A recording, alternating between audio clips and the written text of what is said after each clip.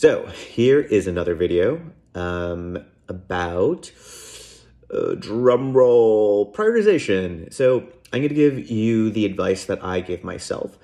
The first thing is try to do less.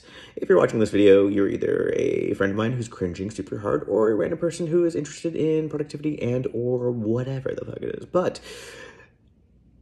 that means you're probably trying to do too many things in your life. You probably are incredibly ambitious and like have, a bunch of goals in your life, and it's so hard to juggle them all. But this is the secret. You need to do less.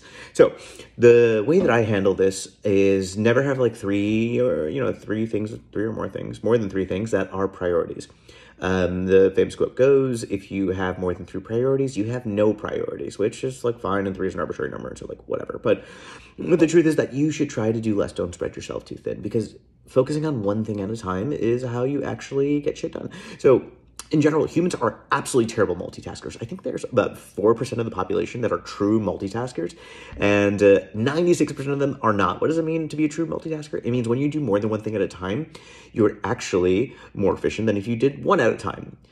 But the converse is also true. That means everyone who's trying to do more than one thing at a time does worse. They should have just done one thing and then the next thing.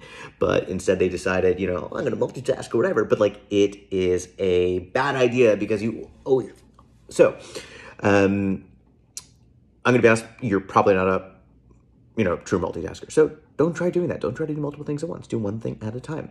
And now that's like a micro level, right? But let's talk about the macro level. So what I do, and I got this from, a bunch of people who I really admire, is that I do seasons. So a lot of people do New Year's resolutions, but to be honest, New Year's resolutions are dumb. They just make you feel terrible because people are like, oh, new year, I'm going to do some cool stuff. But like, it's an entire year.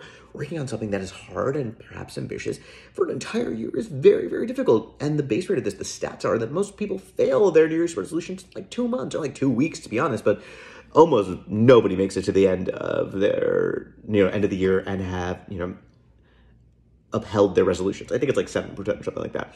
So to make this more manageable and to like be a little bit nicer to ourselves, I set up resolutions, basically goals that I want to do per season. This season's gonna be maybe 2 to 4 months. And this makes a lot of sense because the weather and like the seasons are very much tied to our energy levels and the things that we can physically do. If I want to like run and it's, I want to do it the whole year, that means I'm gonna have to run through like winter and fall and summer and whatever. But if I'm like, this fall, I'm going to run, that's a lot more manageable because you can figure out a way to do it consistently outside every time. Or if you're like, this winter, I'm going to run, that's fine. You need to figure out a way to run inside or treadmill or whatever. But 3 to 4 months or 2 to 4 months really is a much more manageable amount of time to have a goal. And I like this because you get to interleave different goals better. A really good way of learning is to interleave things. If you're trying to learn, 2 tasks, or we'll skip this, we'll talk about this later, interleaving, free recall, et cetera, et cetera. So seasonal themes. So the idea here is that you want to do one thing per season, one like fun thing per season. The way I break it up is I do 2 things. One physical goal and one mental goal. And the physical goal I think is important to be able to have some way of directing my energy and making sure that I keep up with some type of exercise that is good for me, mentally, physically, etc. And one thing that is mentally challenging, something that I have always wanted to do. And it could be learning a language or drawing or playing an instrument or making YouTube videos. That's this season's theme. And the physical themes can be, swimming, running, I don't know what I do last time, like rock climbing, fencing, whatever, tennis, these are, again, things that I've liked and made my themes. But I like to just do these 2 things as themes. And those are my 2 priorities for that time. And then like the third priority is really just like life and living and whatever. I'm trying to like make that work, right?